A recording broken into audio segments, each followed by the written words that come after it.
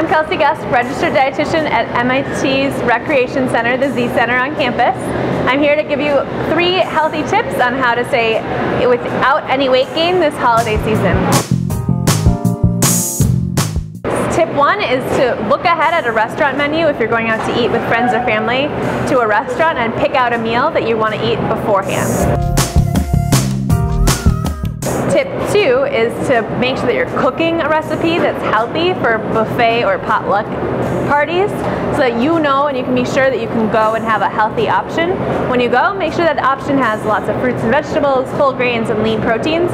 That way you can sample all the other really tasty things, but you can always fill up on what you brought and know that it's going to be good. Tip 3 is to make sure that you don't arrive at a party starving.